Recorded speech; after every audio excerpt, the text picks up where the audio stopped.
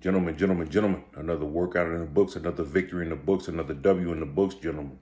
So yes, sir. But today I want to talk about separating yourself from ungodly folks, man. And it's that season, gentlemen. It's that time. The stakes is just too high, and it's already biblical. So it's only gonna get worse, man. And the chaos you see today, that's why it's good to be in these spaces, man.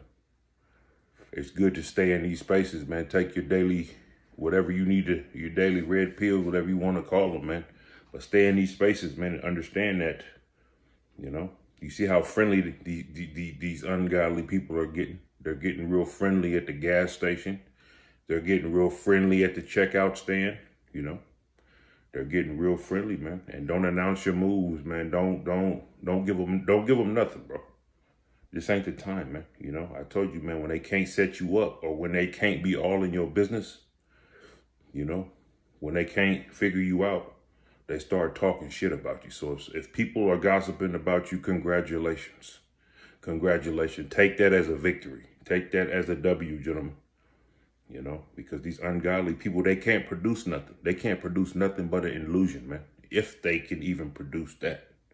That's all they can produce. And they're going to go, it's going to take they would almost have to move a mountain just to produce an illusion, So, yeah, but life goes on, man. Stay away from these toxic messages, these weak messages, man. Don't even give them a chance to play victim. Because that's their end goal. That's their end goal, bro, is to somehow, some way play victim. I told y'all, like when I was in the gas station, the lady behind me dropped to her knees. You feel me? I think she had a bad back. So hopefully that was the reason. But yeah, that's where we headed, gentlemen, and if you have to deal with them, some of them you have to deal with. Some of these ungodly people you have to deal with. You got to watch them like a hawk, man.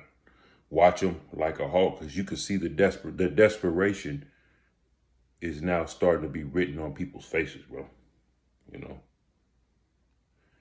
The desperation is starting to be written on these people's faces. But I'm telling you, man, they don't even want a man. They just want your resources. They want to figure out how to separate you from your wallet. If they could do it in the grocery store, if they could do it at the gas station, that's all they want to do, separate you from your wallet.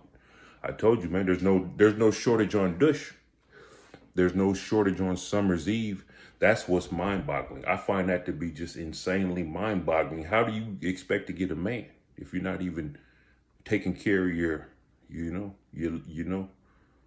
what you have to get a man? You see what I'm saying? So don't fall for the okie doke. Separate yourself from these ungodly people, gentlemen. Keep grinding, keep kicking, keep chopping wood, keep promoting the good word, fighting the good fight, gentlemen. The good stuff is going to happen. So, yes, sir.